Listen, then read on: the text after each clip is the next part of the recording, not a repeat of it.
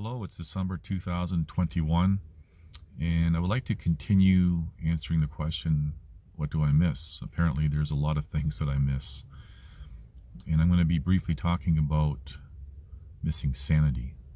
Now, I suppose this can relate to, for example, current worldwide events and what's being imposed. The whole world's gone insane. But really I want to talk about my own sanity and how I miss that. Now, I suppose the question can be, what is sanity? And what is it to be deemed insane by the insane? But I noticed after all the years that I've gone through, whatever you want to call it, after my efforts of whistleblowing, exposing first-hand knowledge of the sexual abuse of vulnerable women or sex trafficking and the police, judicial, political corruption, the onslaught of injustice over many years has really impacted me mentally. And I'm still the same person, still have the same knowledge, but there is a change within me.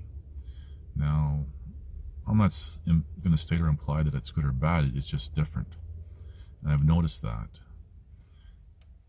And I've said many times, how do you know when you're insane?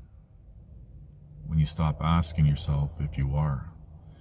And a lot of people never ask if they are. I ask myself constantly. But whatever change from all the trauma and everything else, I notice it. I'm not the same person. So, is this a question of insanity, or am I being sane or something? I don't know. But whatever it is, I do miss, I guess you can say, as a descriptive, the peace. Now, it's not to imply that I don't have peace at my core, or I'm not happy at my core. I very much am. I guess superficially, there's no peace. And that ties into with living the aftermath of my efforts and just trying to even struggle with basic needs every day. Now with winter here and the very cold temperatures, it's not easy. And living with the physical pain that I've had to endure since May 4th, 2013, a constant reminder, it's a lot. And a lot of people, I've said over the past even month in videos, comments and posts, a lot of people are trying to avoid the very thing that I'm going through. And I keep saying nothing lasts forever. I don't know really what the future holds for me in the sense of how I can get myself out of this situation that I'm in currently right now as I'm speaking. But nothing lasts forever.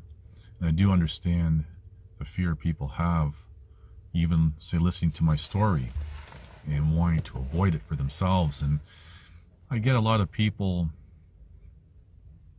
don't want to hear what I have to share, for example, living in the aftermath, because again, especially with worldwide current events and what's being imposed, it's terrifying and it's not easy. Never said it would be easy, but we all have to endure another year, year and a half, and it will end. Sanity. I never stop asking.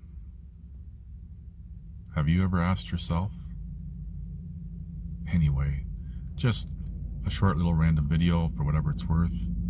Thank you for watching. Please like, subscribe, comment, and share.